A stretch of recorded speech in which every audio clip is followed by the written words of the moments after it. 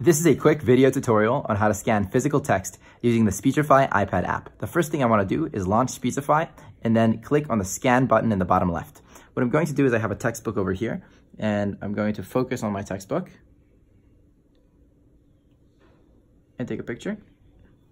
And then I'll flip the page and do it for the next page. Now, scanning is often easier with the iPhone app compared to the iPad app, just because it's easier to hold an iPhone with one hand while scanning and then flipping the pages using the other hand. But if all you have access to is an iPad, then that works perfectly fine as well.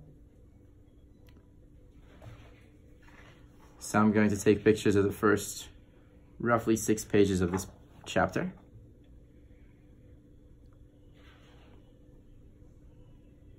Cool. So now that I have all these scans, I'm going to proceed. I see that this first page was not taken well, so I can retake that photo.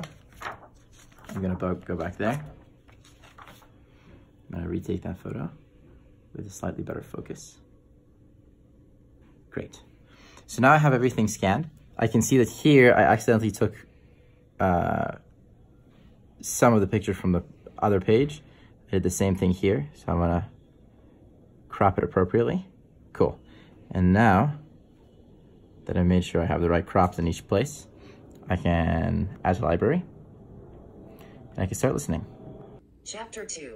The Oak Landscapes of California. Imagine the landscapes of wild California, a coastal terrace fringed by dunes and bottomlands, an evergreen forest shrouded in summer fog, a warm sandstone canyon bounded by tire-scarred hills. And that's how to scan physical text using the Speechify iPad app.